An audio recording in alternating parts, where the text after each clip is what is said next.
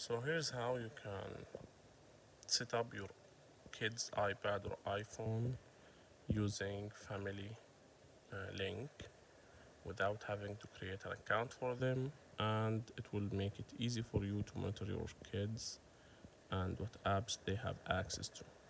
So you'll need to format your kid device, and you will need to bring your iPhone closer to the device. Now it will show you a screen asking you if you want to set up the new iPad for you or your kid. So click next and then grab it like that. Now you'll have to do some steps here on your iPhone and other steps on the iPad itself, but this is how easy it is. Now as you can see, continue on your iPhone. So we'll continue here. Click on the create new child account here. Now once you create on it, it will redirect you to enter your kid name and age. Then it will ask you for your credit card to verify your account, and after that you are good to go.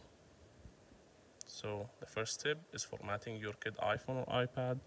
The second step is bringing your phone closer to the new formatted iPhone or iPad.